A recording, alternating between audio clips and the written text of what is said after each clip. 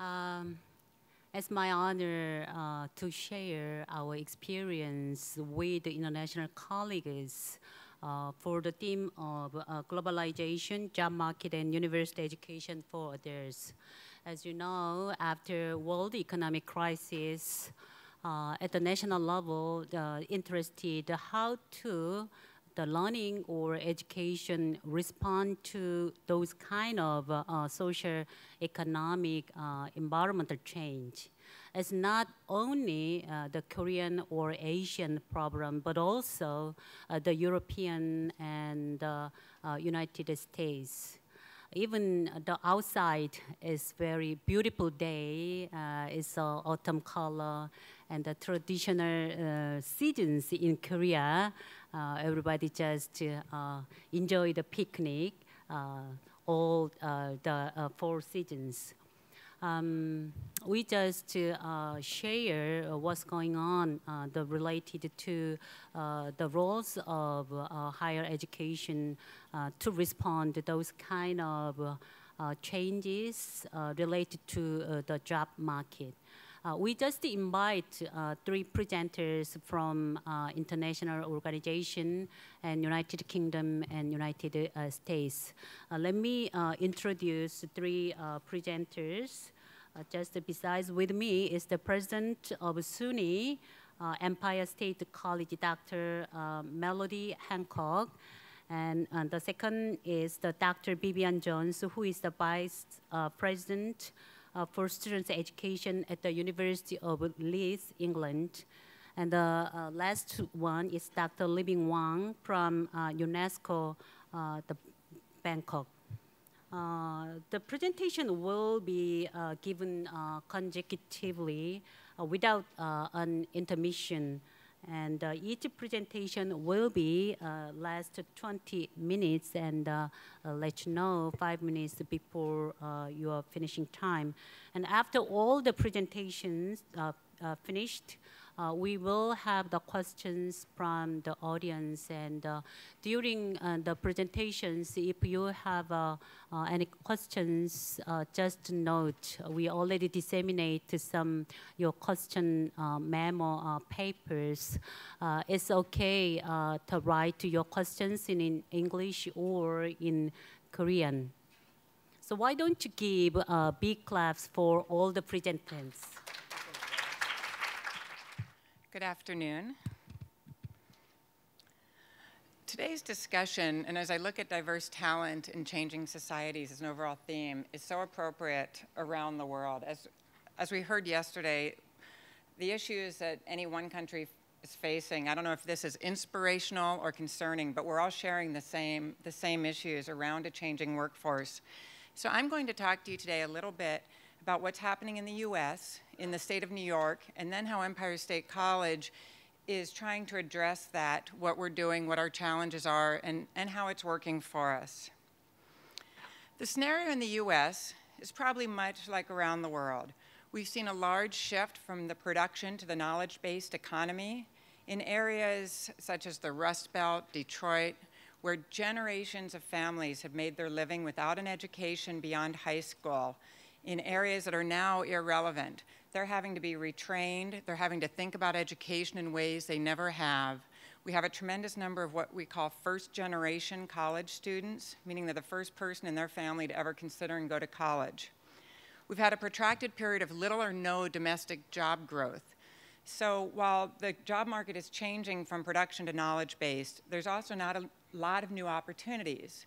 The opportunities that do exist are increasingly with transnational employers. In the United States, our students and our children don't grow up in a bilingual language. They don't grow up facing multinational cultures and experiences on a daily basis. So this is a tremendous handicap for the average American student. The higher education environment is a little bit reversed from how I understand it is in Korea.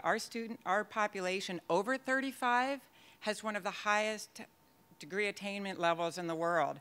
But for our generation under 35, we're now down to 18th in the world for degree attainment. As you can imagine, the US is not particularly proud about that. And President Obama has made a significant effort to say we need to change that.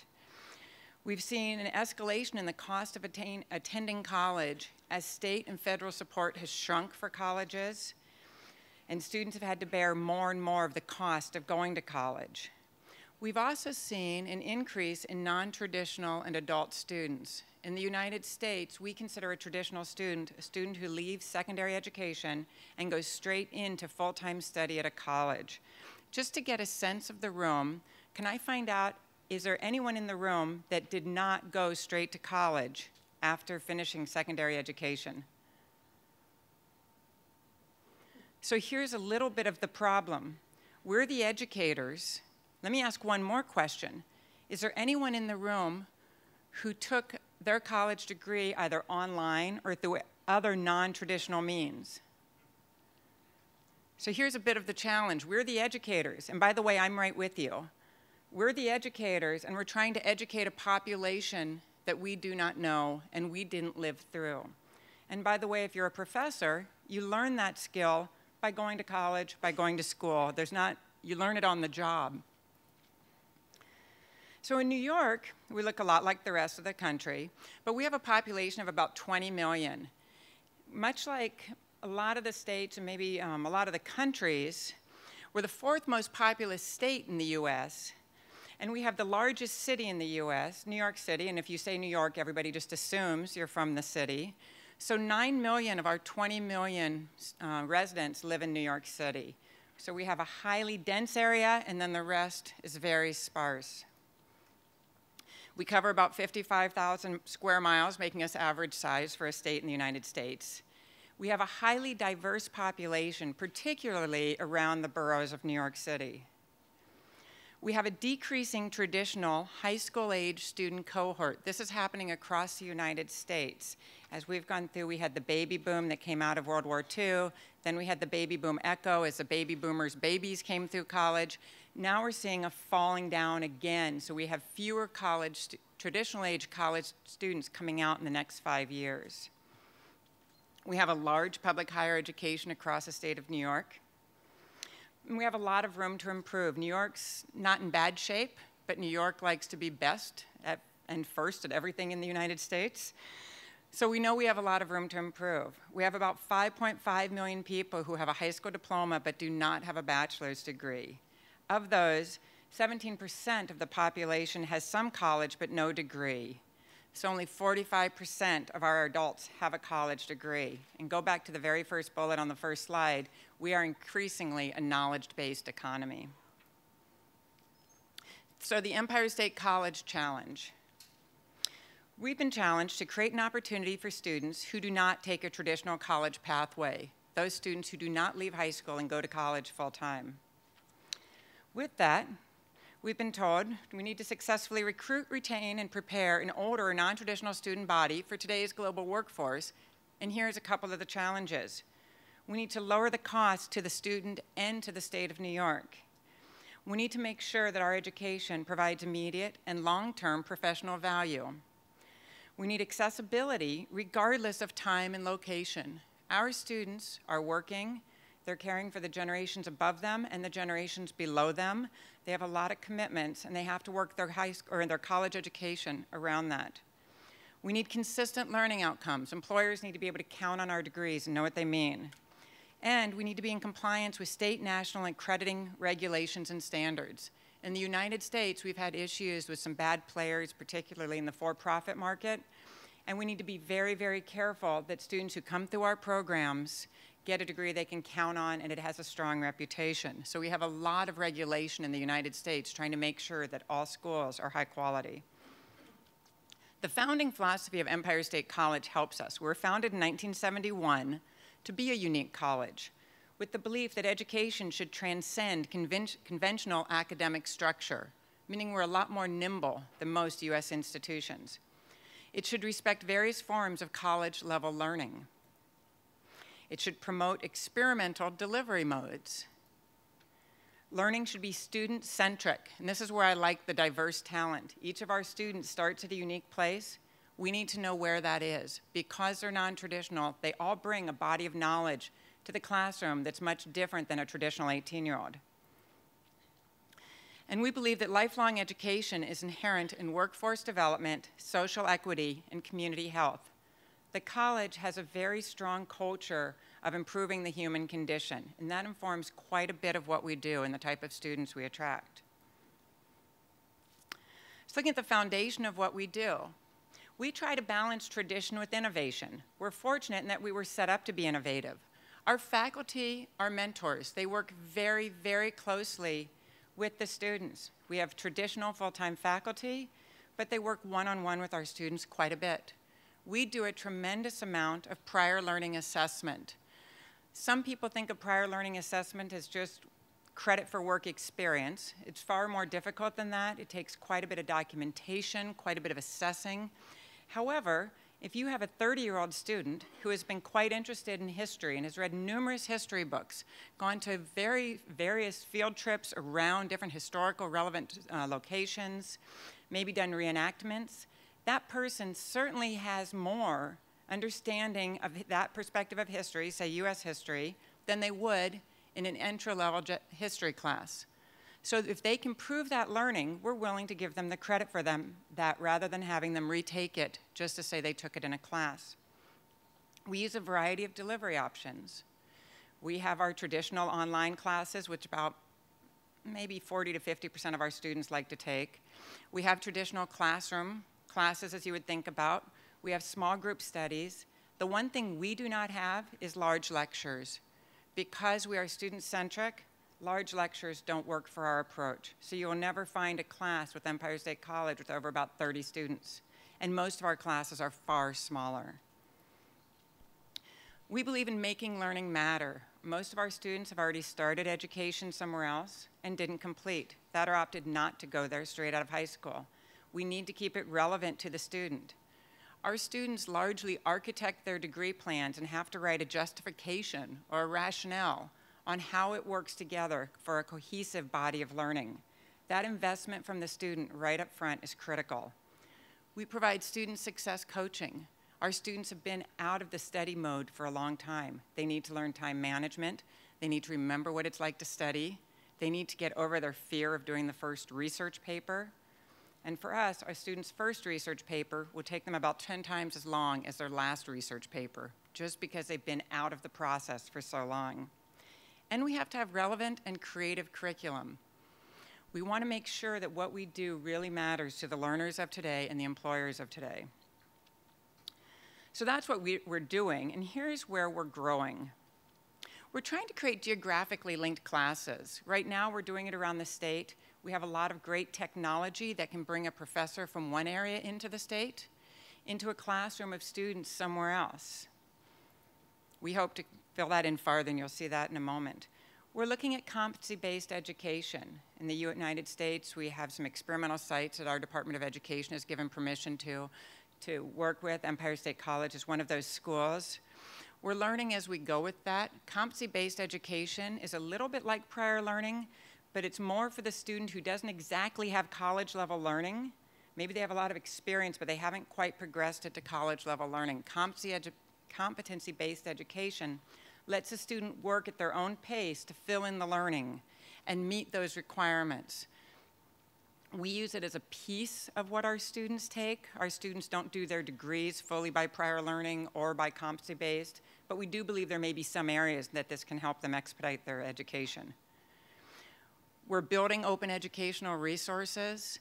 Non-traditional students tend to be tight on money, and the first thing they will do is they will bypass their textbooks and support materials. In the United States, these books often can cost as much, if not more, than tuition. Open educational resources ensures that all of our students have the same learning opportunities and learning materials. Communities of impact. In the United States, we have communities of interest that we speak about. Our students are adult students. They're into community development. They're into their professions. We look at communities of impact. What they do works right now. If they're doing a project on community gardening to create economic independence for refugees in upstate New York, it has impact right now. We want to tie those communities together and get the largest effect of that student, faculty, research, and work as we can. Here's the tough part in the United States. We're working hard to balance professional and liberal arts exposure. We want to make very, very sure our graduates have skills that are readily available for the job immediately. However, and we heard this a little bit yesterday, we also want to make sure that our graduates are ready for the changing world. And that tends to be more of a liberal arts education. So we work very hard to make sure we keep the balance of both. They're skilled in the job skills they need now, and they have that strong liberal arts education that will help them move up and change jobs as the economy and the workplace develops. Global appreciation, understanding, and problem solving. This, as I stated earlier, is a challenge in the US. We have to keep it across the curriculum and repeatedly expose it.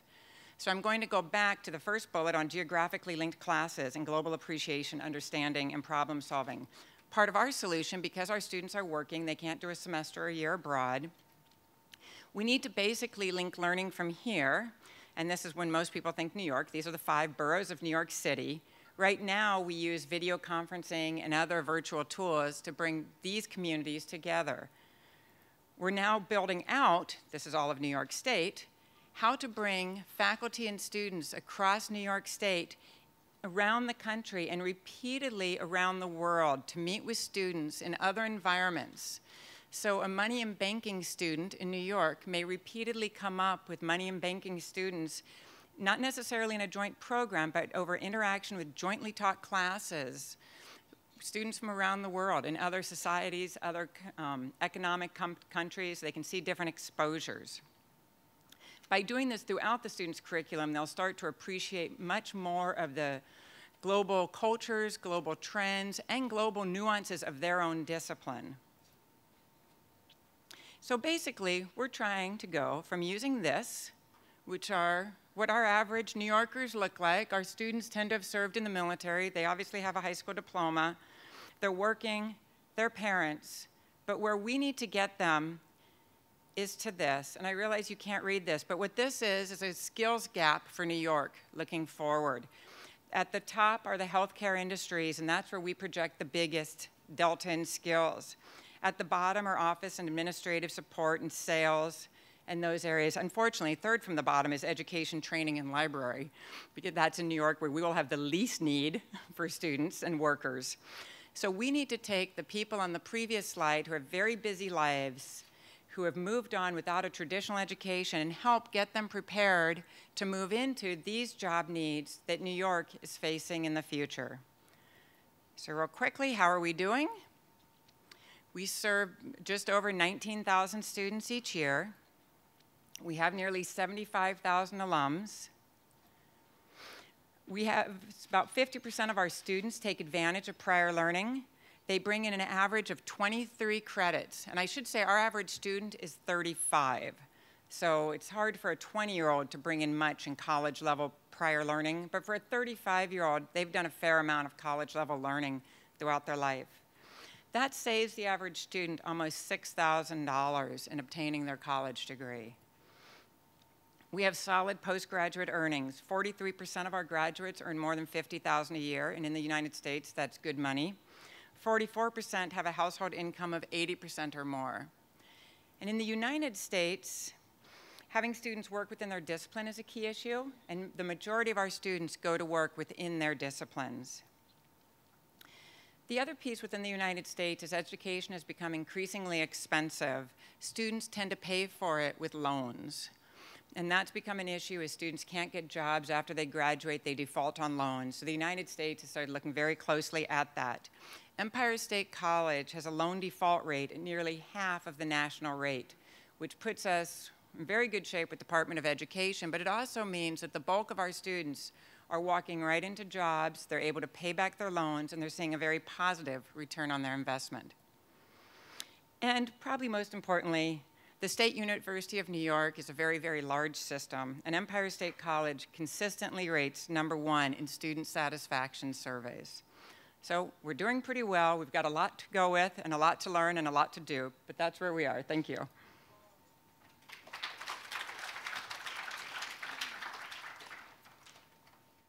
Okay, good afternoon, everybody. And could I just say what a delight it is to be here.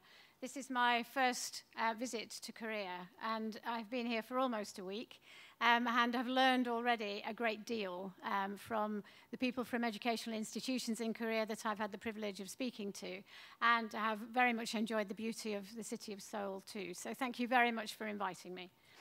My name, as you can see, is Vivien Jones, and I'm the Pro-Vice-Chancellor, that is the equivalent of a Vice President, responsible at the University of Leeds in the UK for student education. And one of the areas, therefore, that I'm responsible for is lifelong learning. I should say I'm not myself an expert in lifelong learning, but I am deeply committed to lifelong learning, as is my institution. Just a little bit about the national context before I say more about Leeds. In the UK, about 45% of students immediately from school and college now go into higher education. I know that's a good deal lower than the number here in Korea, but it still represents a huge increase in UK terms. But we are still very bad indeed at being successful and encouraging adult learners and part-time learners into the higher education system. And I'm very sorry to say that over the past few years, since we introduced a new funding system for undergraduate students in the UK, students take on loans of £9,000 a year. That has meant that there has been an extremely high drop in the number of adult learners, which was already, as I say, a low total coming through into higher education, something like a 40% drop in adult applicants to higher education. I'm pleased to say that we have not experienced that at Leeds, but I should also be quite clear and say that our number of adult learners is not high, because Leeds is a research-intensive institution. It's a member of the Russell Group of research-intensive institutions. So we are a very different kind of institution from the one that Merodie represents. And it might be interesting to you to hear about some of our experiences and principles in thinking about lifelong learning at a university like mine. So just to say a little bit more about the University of Leeds, to give you a bit of context. This is a statement from our strategic plan that we're committed, like many other institutions of higher education, to the dissemination and application of knowledge, and that will remain at the heart of all we do. And it builds on the university's history and traditions. One of the areas of tradition and value commitment that the University of Leeds has always held to is the principle that we should make our education available to students if they can benefit from it, whatever background they come from. Quite a lot of that, what we call widening participation activity, is with 18-year-olds who come from disadvantaged social backgrounds, and we provide encouragement to them during their time at school, we provide scholarships to them, and we support them when they come through to the university to make sure, as best we can, that they achieve at the same level as their more advantaged peers. But it also means that we are committed to encouraging as many adult learners and part-time learners to come through to the university as we can. So we have a dual-pronged widening participation strategy. But that is in the context of a university which, as I say, is research-intensive. We are in the top 100 in the QS rankings. We have 31,000 students, most of whom are standard 18-year-olds. We are in the top 9 for research impact. So those are some of the key distinguishing factors in Leeds. And against that background, we are seeking very actively to make sure that adult learners who can benefit from the education, the research-based education we offer, can do so. I should also say, because I have responsibility for student education, and it is, of course, extremely important to me, that we do pretty well on student satisfaction. 90% of our students in the annual National Student Survey, which asks students when they are leaving how they felt about their education, 90% of our students have been satisfied or very satisfied with their Leeds education, and 92% have been satisfied or very satisfied with the quality of the teaching that they have received. So we have a good basis on which to encourage adult learners into the university. And what I'm going to be saying in the few minutes that I have this afternoon is that although we are facing lots of changing largely a changing environment into which students are entering, both at university and beyond. There are certain things too that remain, I think, common to a sense of what higher education is about. And you will see that some of the principles that I'm going to be talking about resonate very clearly with some of the things that Merodie was saying. So I want to talk about 3 areas which seem to me key when we're thinking about lifelong learning: relevance, flexibility, and community. Relevance, because we must be sure that what we are offering to our adult learners is relevant to their needs, both the needs as they are felt in their complicated lives, as we've already heard, and also the needs as we try and prepare them to go out into this complex world, this globalized world, confidently, along with their bright, confident 18-year-old co-students. We have to be flexible because they have complicated lives, so we need to be flexible about the mode, time, and place of study that we offer to them. And we have to think about the community of learning that we offer to adult learners, many of whom are much less confident, as I've already suggested, than their 18-year-old peer group. So let me look at some of these in a bit more detail. Taking relevance, first of all, we need to introduce our adult learners, no less than our 18-year-old students. We need to introduce them to the kinds of questions that need to be answered in contemporary society. Sometimes that will mean changing professional and technological agendas, and some of them will be coming through already from areas of work where they will want to be updated, upskilled, and given the opportunity to move on within their already chosen professional area. Some of them, of course, will be coming in order to get a handle and get on the ladder of professional development. And we need to develop them as lifelong learners so that when they come to us as adult learners, we are not only, as it were, labeling them as lifelong learners because they're older than most students, but we're teaching them to become lifelong learners for the rest of their lives. And one of the ways in which we encourage students to think at Leeds, because of our research intensity, we're a very large, comprehensive university, is in interdisciplinary ways, so that we can introduce them to that culture of knowledge creation across the ways in which disciplines can actually productively interact in the face of global problems. This is just a list. Most universities will have a similar list of the way in which Leeds has defined the global challenges that it is approaching in interdisciplinary ways.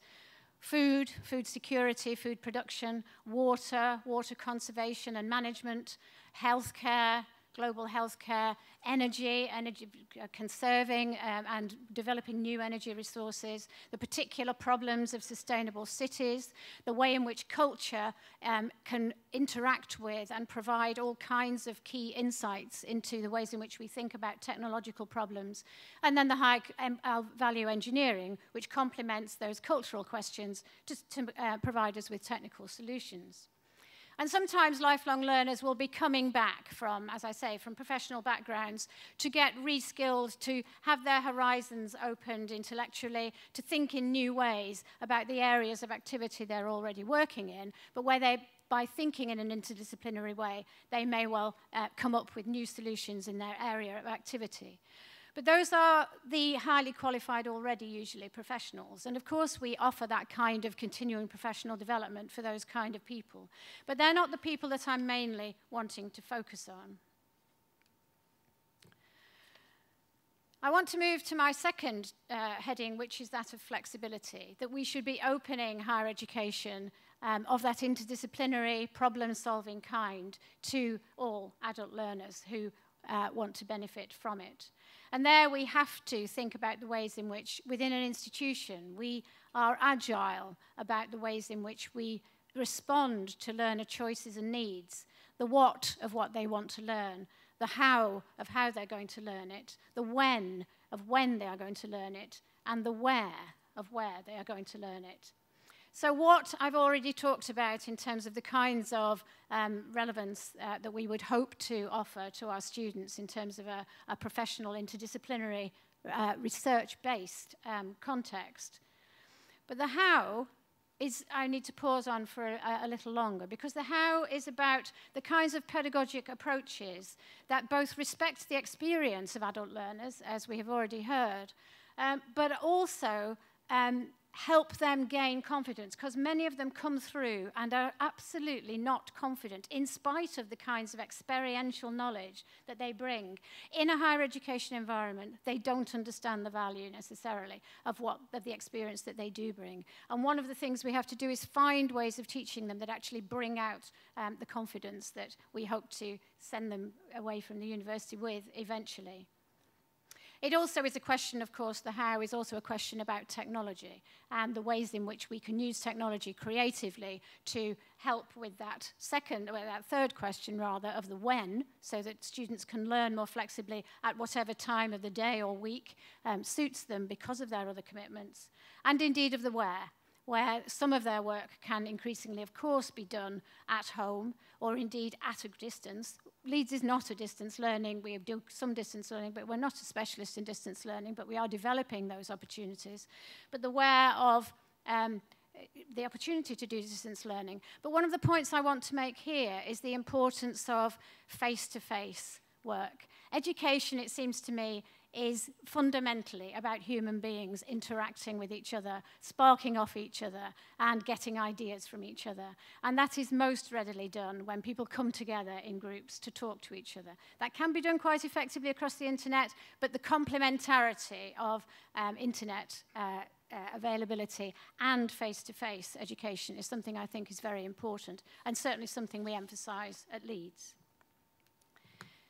But just thinking about the how, we do, as I say, now do quite a bit of digital delivery. We are a member of a UK-based MOOC platform, FutureLearn, which was set up by the Open University, which some of you will know is a long-standing distance learning university in the UK, goes back to the 1970s. So they had a lot of expertise to bring to bear. And the slide just gives you one example of quite a lot of MOOCs we've now produced at Leeds, which is about the ethics of global development. It's run by one of our leading professors in our School of Geography. It's called, as you can see, Fairness and Nature, When Worlds Collide. And here, we have found that students have been taking that MOOC not only in areas of the UK, of course, where they have not traditionally been coming through to education, but globally.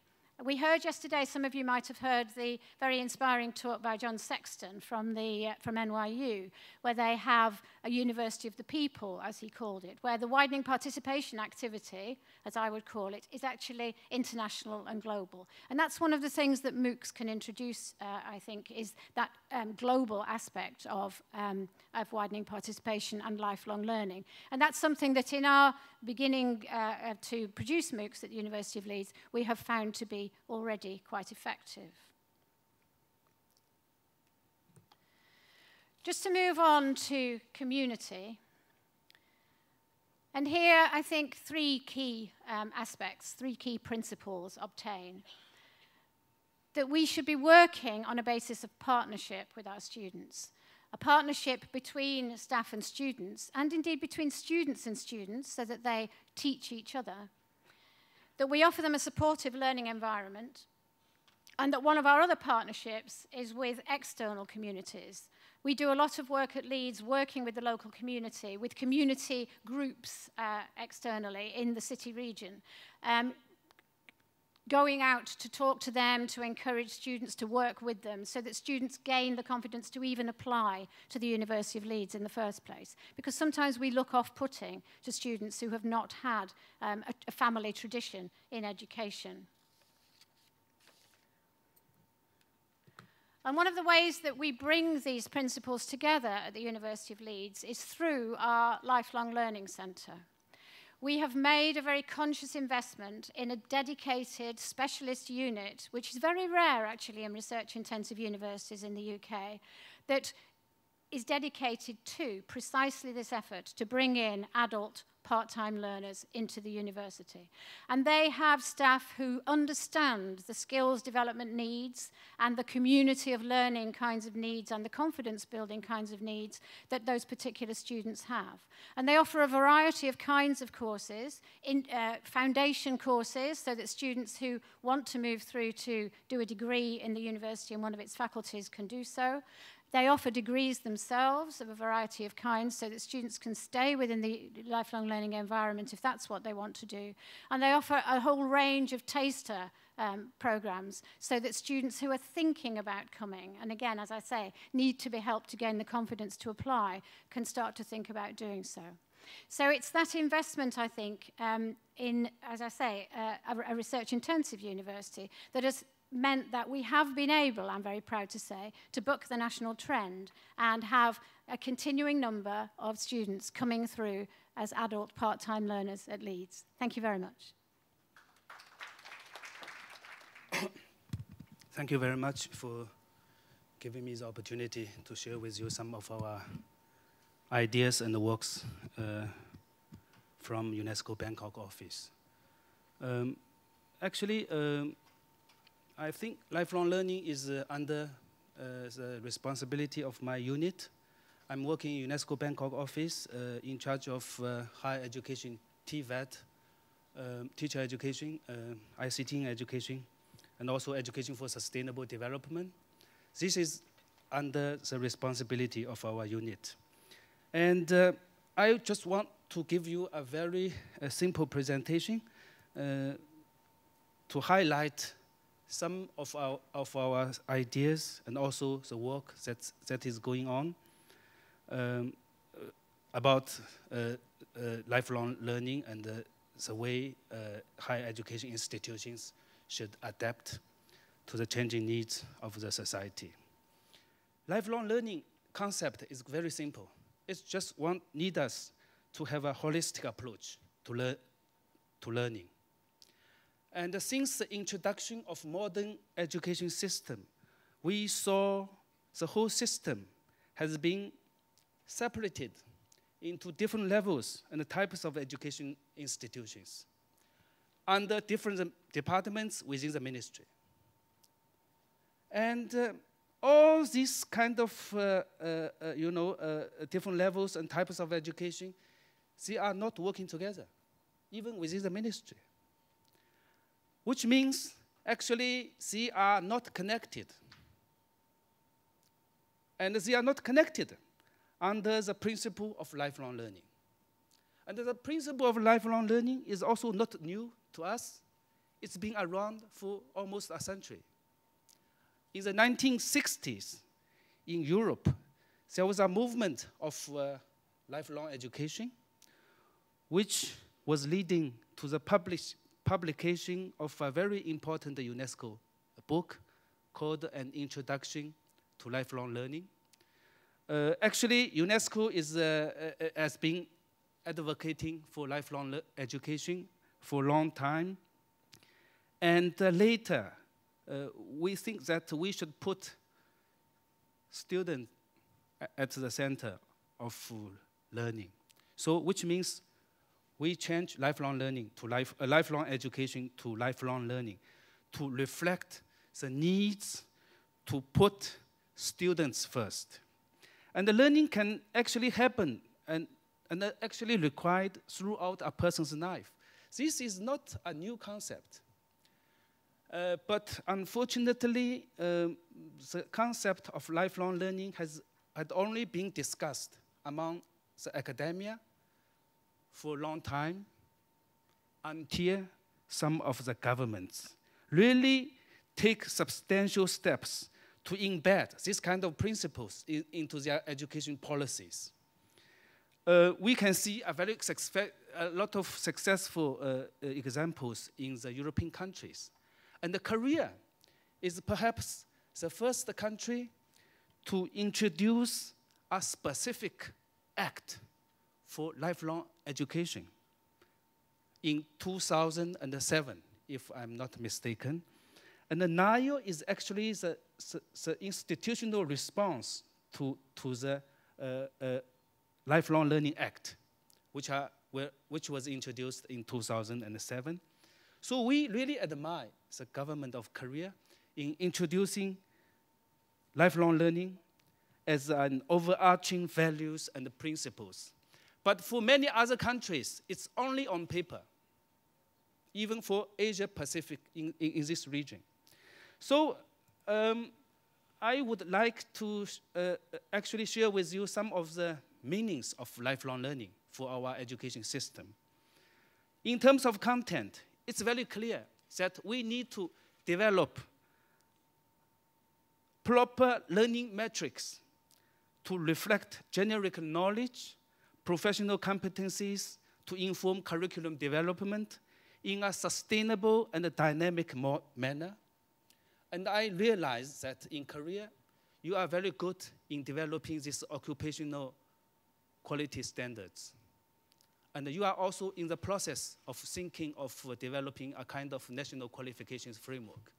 This is very essential in implementing this principle of lifelong learning. In terms of modality, it's also diversified. The conventional modality will be based on classroom teaching, face-to-face classroom teaching. But now we saw increasing use of technology in the form of blended learning and MOOCs, massive open online courses, and also ODL, which UNESCO is very keen to promote, the increasing use of technology. But I have to say that in this part of the world, governments and universities do not trust any programs delivered online because they are worried about the quality. So that's why UNESCO now is working towards the development of proper quality assurance mechanisms for online learning. And also, learning can happen not only in education institutions, it can happen at home, or also in community and also at workplace.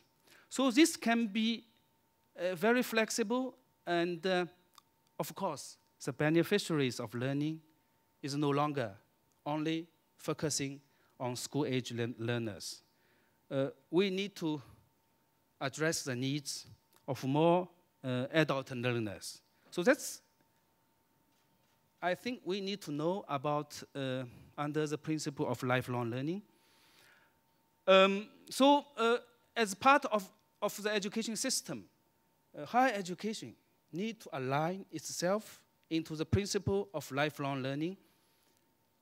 And we need to not only targeting school leavers, but also to serve adult learners to provide continuing and professional development programs.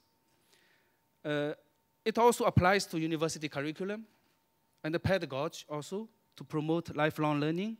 We need to develop a kind of flexible entry and exit points for adult learners.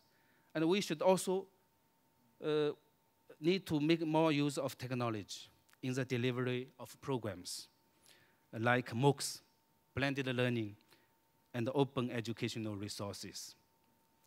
So another area I would like to share with you is really the impact of higher education massification and the aging society. In Korea, it's also very unique that you have the world's highest gross enrollment ratio in higher education. Everybody can go to university. Your gross enrollment ratio to university is even higher than the United States. You are more than 90%. And the expanded higher education system should be supported by differentiation of functions among diverse types of higher education institutions. If you have a look at the experiences in the UK in the 1960s, the expansion only involved the expansion of polytechnics, which are more technical in nature and more employment driven. And then later, in 1990s, all the polytechnics get the university status. And the expansion should be the expansion of non-university higher education sector. So that's why we would like to propose that actually, in terms of program, we need to go for more professional and high vocational programs rather than traditional academic-oriented programs. This is also very useful to promote the relevance of the program, higher education program, and also to reduce the youth unemployment and the skills mismatch. Another thing I would like to share with you is the idea of 3 pillars for university teaching service. We all have undergraduate program and a postgraduate program. But we should also think of developing a very strong continuing and professional development program targeting adult learners. This is due to the aging population because we are getting less and less students who are in a university age, and more adult students actually is coming, and this is the 3rd pillar for all universities to expand. But traditionally, for many universities, this kind of continuing and professional development, it's only regarded as an additional function to the teaching, research, and the social service, but it's getting more and more important now. Another thing I think is quite important is developing national qualification framework. If we want to really establish a lifelong learning society. And NQF was originated in the United Kingdom and was followed by many Commonwealth countries. In countries like Japan, Korea, and China, we do not have this kind of tradition. But now, it's increasingly important that we need to think of a common framework to benchmark different kinds of qualifications. And you can see from this diagram that normally NQF covers programs starting at the post-compulsory education level through TVET and higher education. And at the school level, normally it's covered by national curriculum standards. So this is a very key issue, I think, to make all the programs vertically and horizontally coherent. During the process, we can engage all the stakeholders to make sure that all the criteria are internally and externally coherent in terms of content. And it's only with this kind of framework that all types and forms of learning can be recognized.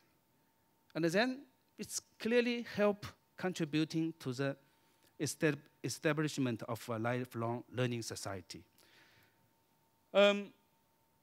In terms of undergraduate program, I think it's also very important that we need to align all the program with this institutional subject-specific quality standards. And once again, I would like to strongly propose the development of NQF.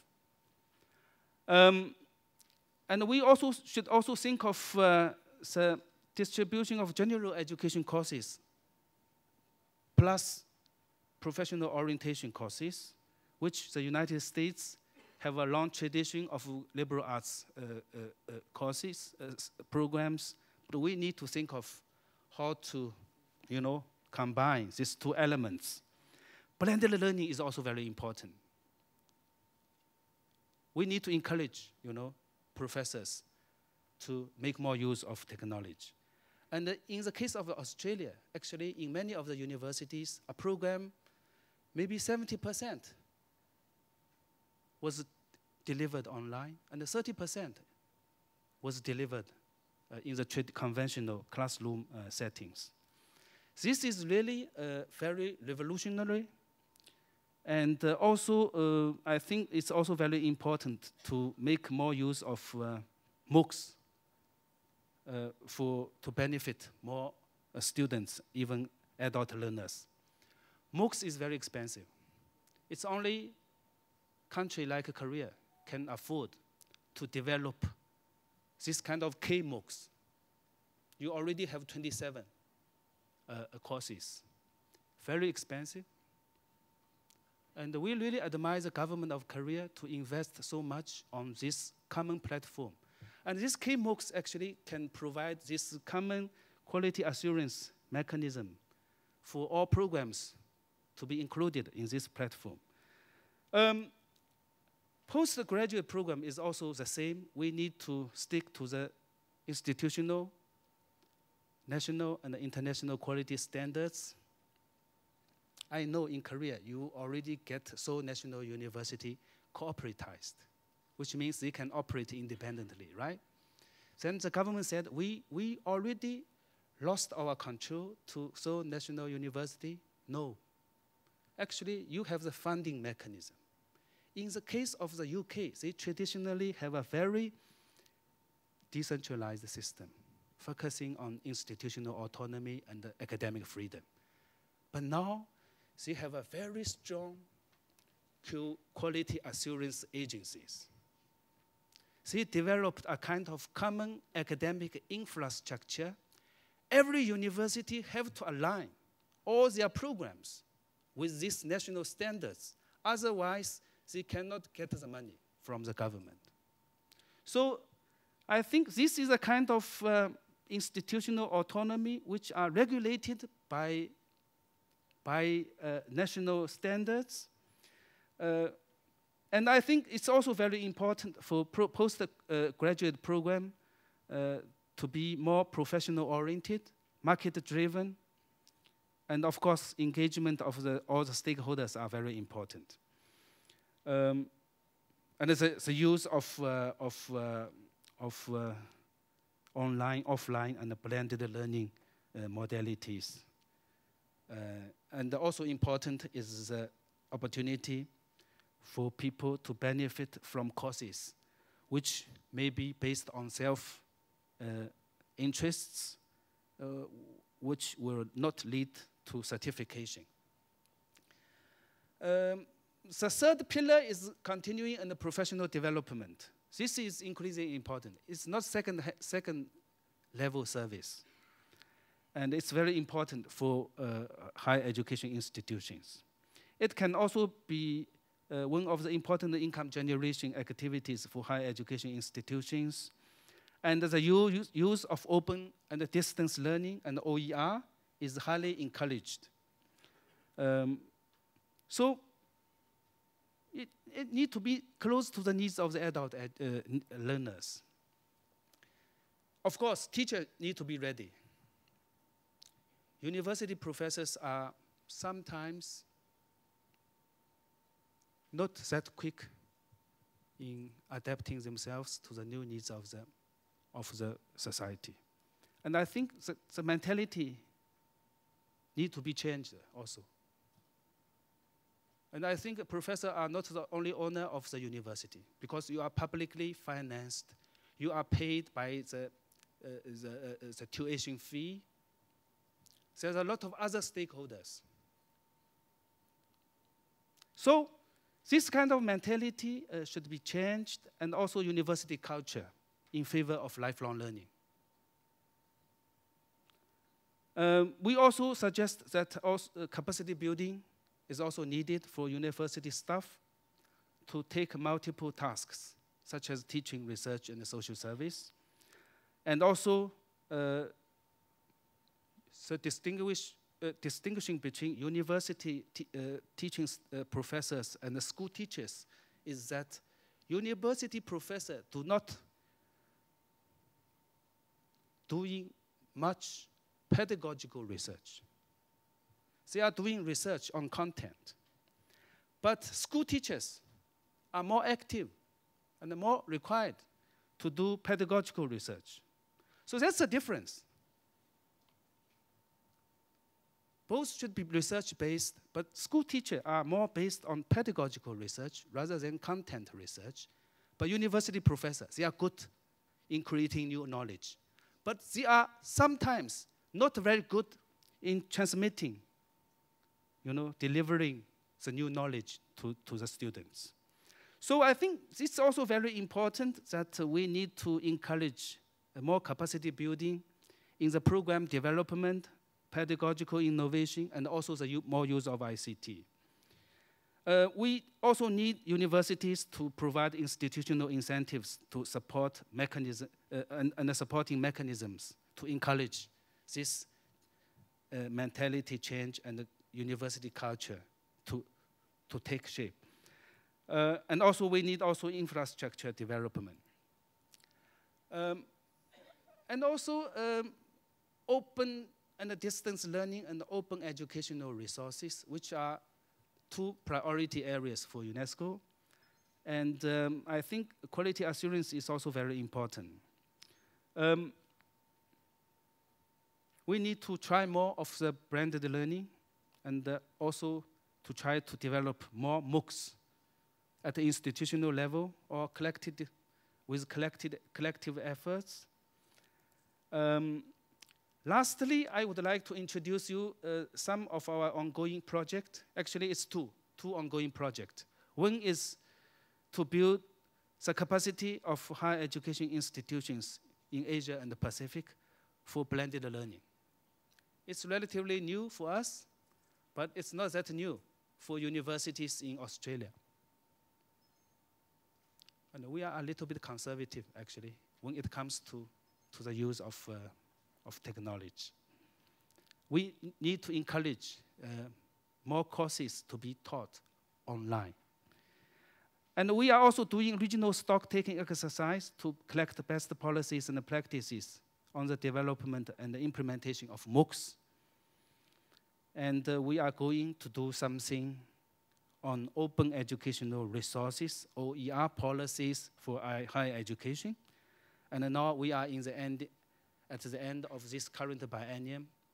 Next January, we are going to develop new proposals. And we very much hope that we can develop a regional project on OER. Thank you very much for your attention.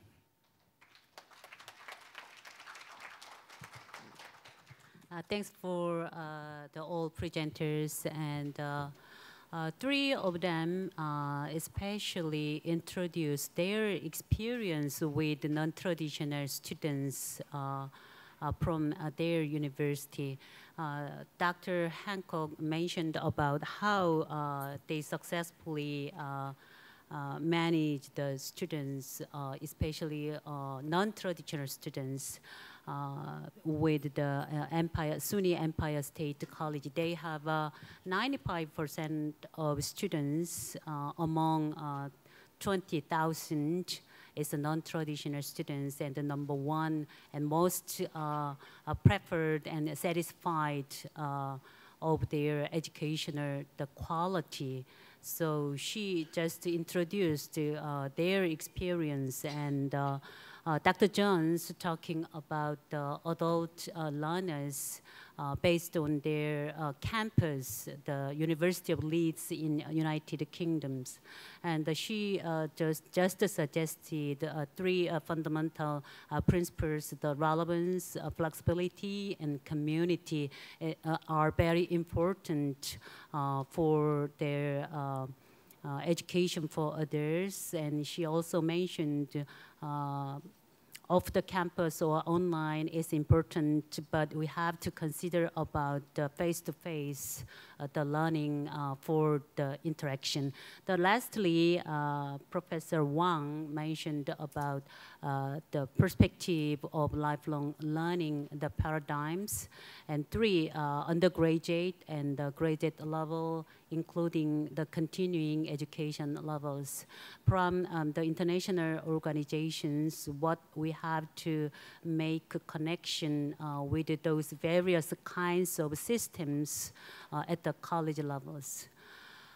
Three of them mentioned how to the university and higher education respond to those needs from our society at this time, especially the economic, the change and globalization, not only individual level, but also the community and national levels. Actually, we have 8 questions from the audience, and if you collect more, please let me know. And I already disseminate each presenters, and I have one, the questions all of 3 common, and the last I will ask this one the last. And are you ready, Hancock? Yes.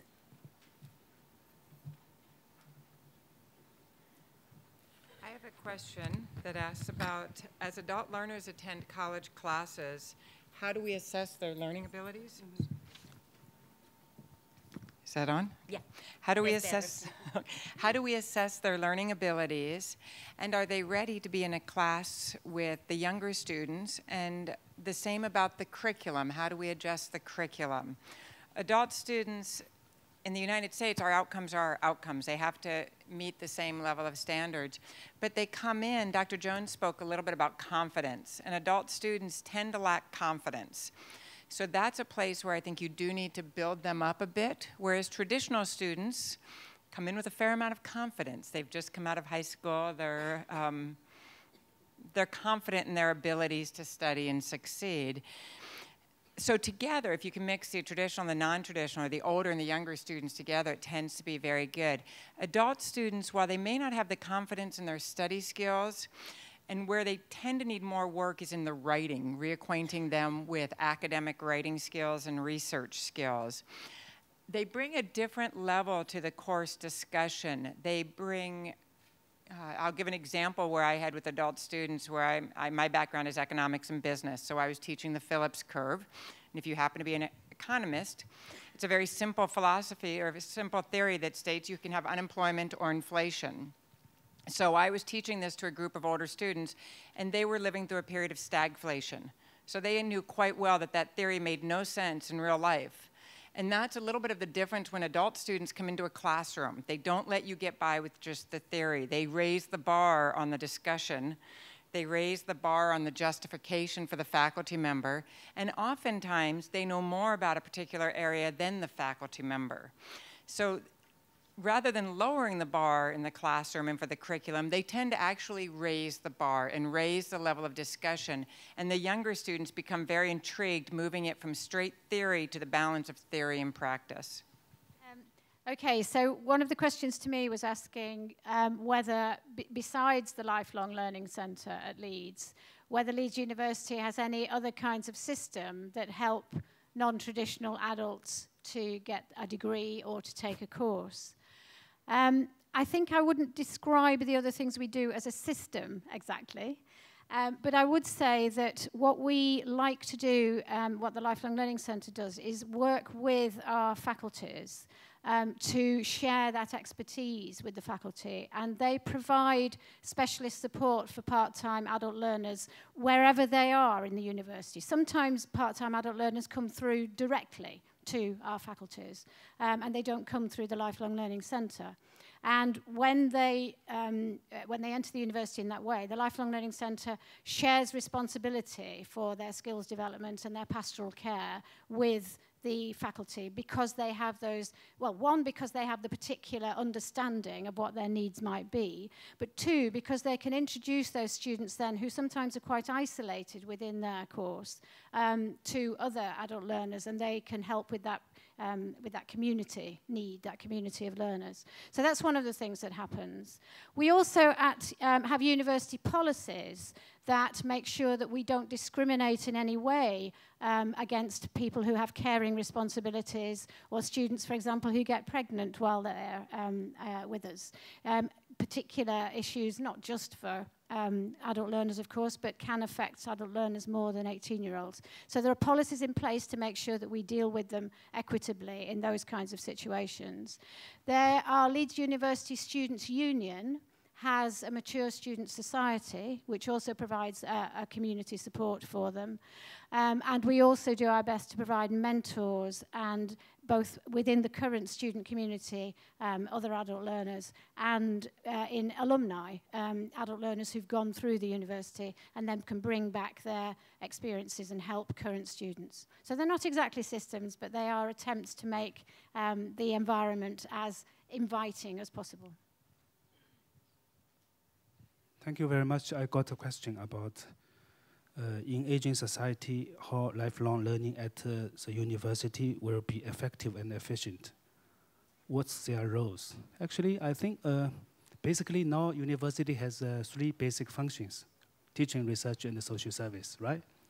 Then actually, within these 3 functions, we need to have elements targeting these adult learners and even the elderly people.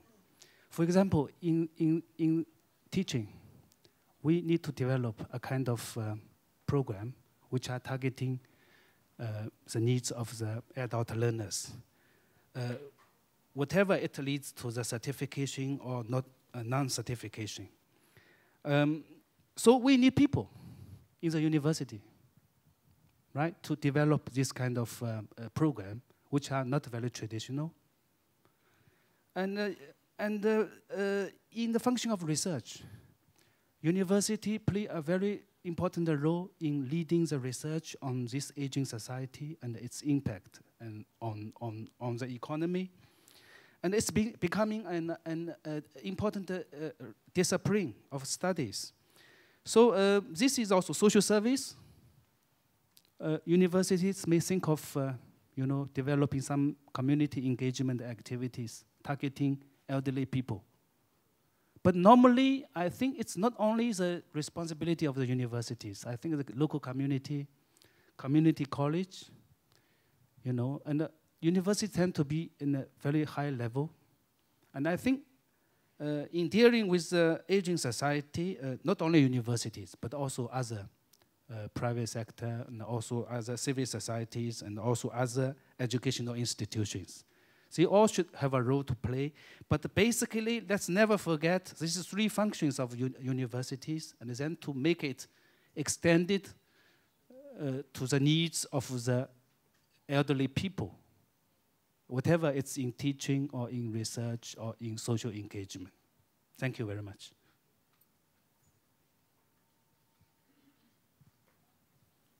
I'm going to try and combine somewhat 2 questions. I had a question on the recognition of prior learning. How is that recognized for credit? And then a somewhat similar question on a knowledge-based economy. How is the institution in which a student graduates from acknowledged in the job market? And in some ways, they're hooked. You have to be very careful when you step out of the traditional, because most of the people who are doing the hiring came from a very traditional education. Empire State College, in much like Leeds, which is a research institution, we are a teaching institution. So that eases it a little bit. Our faculty do scholarship more so than research. But our primary goal is truly bringing the disciplines to life to the students. So most of the scholarship centers around areas they're teaching and things they're doing. Recognition of prior learning has been a long-standing field in the US. It has about 40 years of history behind it. It is not easy on the student, and it's very, very important that you follow a rigorous set of standards in evaluating how that credit is awarded, what the students have to do to prove the learning, and that it truly is college-level learning and not just workplace experience. So we make sure that we're very transparent in how we do it. We keep very strong records and portfolios on the students. And we've benefited that as Empire State College is considered one of the leaders in the US on prior learning. So the students do get credit for it. but it is through a very, very rigorous process. It is not an easy path for the student or for the evaluator. As for recognition in the job market, the United States, like probably most other countries, loves to rank its colleges and universities. One of the pieces that makes Empire State College different is most non-traditional institutions in the United States do not have their own faculty. And Empire State College keeps its faculty, which means the curriculum is owned by the faculty, which sets it apart. I think it keeps us in a little bit of a different standard, an extra set of quality assurance, I would say, around what is taught. And that helps for our students in that regard. In the United States, though, we do have issues with students who are going to less reputable schools with very, very heavy, strong-handed recruitment tactics. And those students do often suffer where they get a degree and then they find out that the employers will not recognize that degree, which is very unfortunate and again goes back to why we have so much regulation around higher education in the United States. Okay, so the next question for me was asking whether our adult students are working within the same curriculum as our standard 18-year-olds. And the answer is that varies. But what doesn't vary is that we expect them to be doing a curriculum which is appropriate to a research-intensive university. So whatever subject they happen to be studying, and whether they're studying that wholly within the Lifelong Learning Centre or mixed and shared between the Lifelong Learning Centre and one of our academic schools, or whether they are studying wholly in an academic school, the standard that we expect is common across the institution. But we have some programs delivered within the Lifelong Learning Centre which are dedicated to the kinds of professional development that students come through with. So, for example, we actually have a kind of liberal arts program called Professional Studies, which gives them a diverse range of kinds of academic experience within the broadly defined liberal arts, along with professional awareness and high study skills and professional skills, which equips them for a wide range of opportunities when they leave us. We also have more focused programs. For example, in the UK, we have a system of teaching assistants where unqualified people can go into schools, into primary and secondary schools, mainly primary schools actually, and help the qualified teachers in the classroom. And they're often, they're sometimes volunteers actually, but they have all kinds, obviously, of skills, which we then, they can come to us and get a program which gives them a qualification on the basis of what they've been doing in the classroom. And many of them often go on to do a teacher training course and become professional teachers. And we have a similar kind of system with healthcare assistants. So some of them are very much dedicated to the kind of skill sets and experiences that the students are coming through with. And in other cases, we will do a foundation year perhaps in the Lifelong Learning Centre to make sure they are ready to move on to one of our academic schools and do one of our more standard degree programs. Yes, I just want to add something on how to effectively implement lifelong learning at the university level. We need to raise awareness on the importance of lifelong learning. It's not being well received, actually, by many of the university leaders. Not only awareness, but also planning, embedded it into university planning, budgeting for it, staffing, providing staffing also, and we also need capacity building. It's not only on paper, you know. The advantage of the Republic of Korea is that you have a very strong implementation capacity, right? Many things not only on paper, and you are very good in implementing. So this is one of the strengths, and I think it's also important that for lifelong learning, not to be only on paper, you need to embed this into institutional planning, and you need to budget for the activities, and you need to embed this into as a cross-cutting values and principles covering all functions of universities. And then you need capacity building. So this is, I think, it's the way to implement this from theory to practice, and then from paper to reality. Thank you. There was just one final question which was addressed to both myself and Dr. Hancock, which is which disciplinary domains have added to recent literature on lifelong learning and participation? As I said at the beginning, I'm not, my area of scholarship and research is not education, but my understanding is that it is education, research in education that has primarily contributed to the literature on lifelong learning. And of course, we must now connect that with the increasing body of research that's going on online methods of learning, some of which, of course, have implications for the way we think about adult learners and returners to learning, as well as students more generally who are using online methodologies. Do you want to add to that at all? I would just echo that same piece where we've seen the large research in the bodies of knowledge have been around education, a little bit around psychology in those areas, but largely around education. But the research really needs to be in the value of learning and the ability to hold on to the knowledge and then transcend that knowledge and grow with that knowledge as your world changes. There are concerns about online learning. In the US, there's a lot of concerns about lecture-based learning, traditional-based learning.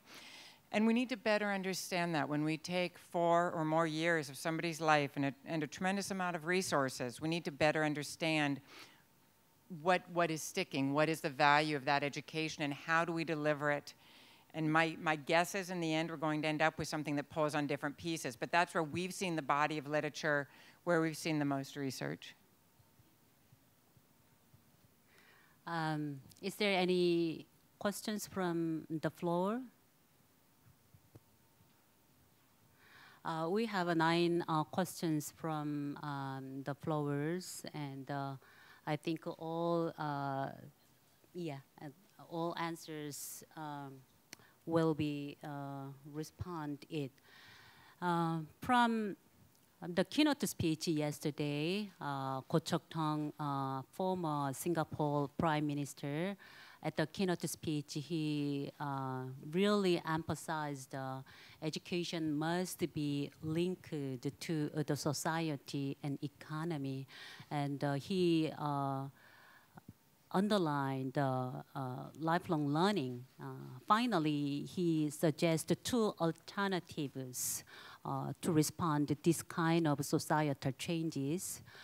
He suggested 2 alternatives. The first one is lifelong learning, and the lifelong learning must fit with the human resource performance to be increased. Related to the keynote speeches, I have questions. 3 all presenters.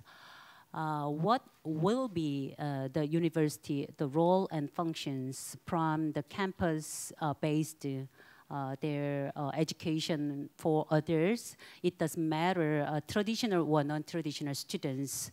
And we, I think, assumed university, the function must be changed. And what will be their role and function? And what's the future of university? At this point, we emphasize the cyber education or off-campus learning opportunities, MOOC, or some TED or the other kind of various systems offered at this point. So what will be the future of university? Does it disappear at the world? I think Dr. Wang may have been close to this when he talked about the various levels of education. I think the universities are going to become providers of lifelong education. We tend to think only adult students are lifelong learners, but we need to teach everyone to be a lifelong learner, both from the professional aspects of being quite comfortable coming back to learn more, so people do not become outdated and find themselves where the job force has passed them by, but also in our very globalized, complex societies, and you heard the keynote speaker in the US, we love to ask questions. We love our students to ask questions. And the more we feel, the more we can get them to question something they don't understand versus close their mind to it, the more likely we are to at least understand and appreciate, even if you do not agree with a different perspective. And that's something in the United States that we know we need to work on. So I think universities are going to find themselves as providers of new knowledge and sharers of that knowledge that continue on throughout the lives into senior citizenry to keep our minds fresh and all of the health benefits that come at that level as well. Okay, I would agree with all of that. When people ask me what my role in life is as Pro-Vice-Chancellor for Student Education, I say it's to try and make sure that students at Leeds, at Leeds, we teach our students to think so that they can go into a world where they can go on thinking. And one could obviously substitute learn and learning for think there. We have to make sure as universities that our students are intellectually curious and flexible. And we have to be flexible in doing that. I don't myself think that bricks and mortar universities are under threat anytime soon. We're not about to dismantle our campus, and I'm sure most people aren't. As I said when I was giving my talk, I think education is about human beings as well as about the fantastic things that can be done technologically. But I do think that universities haven't just got to make, we're not going to make students flexible if we're not flexible. And we have to think about the ways in which we deliver our courses differently. We encourage students to get out there on the net and learn from the best stuff that's out there instead of assuming we can provide it all. So it's much more about skills development, mental development of an open-minded kind, and much less actually, I think, about sheer content. And I think a lot of academics need to think very hard about that difference. I would like to say that we need to invest on continuing and professional development of programs for universities.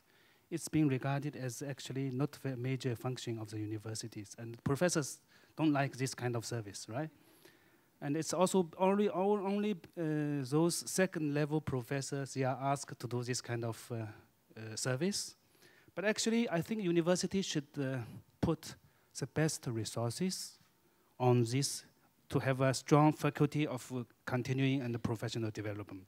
In terms of content, it's also, again, the combination of generic skills plus professional knowledge and skills, competencies. It's very difficult to combine these two, actually, because this kind of high-order thinking skills is very important to make sure that students can become a lifelong learner, not only with knowledge, but also with all these potentials to learn throughout their life. So this kind of critical thinking, this kind of high-order thinking skills continue to be very important. And I think we also need to avoid over-professionalization of the undergraduate courses, because that's why in the United States they have a very strong liberal arts programs, because professionalization is at the post-secondary level, right? As they are supposed to have at post-secondary level. So don't, over-professionalization at a very early stage to make sure that this person is well educated. That's education, not training. Let them to get well educated first, then to get training professionally. That's the way, I think, for. And also the modes of delivery, it can be flexible. The development of MOOCs and also blended learning modality is also very important, I think. Thank you.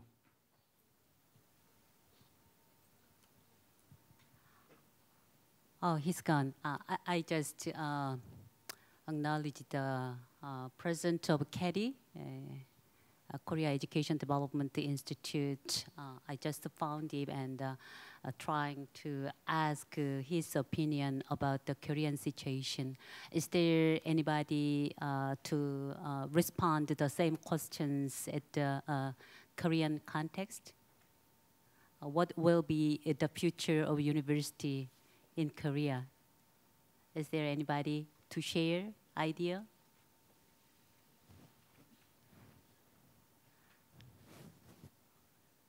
Okay, I don't want to give you some pressure.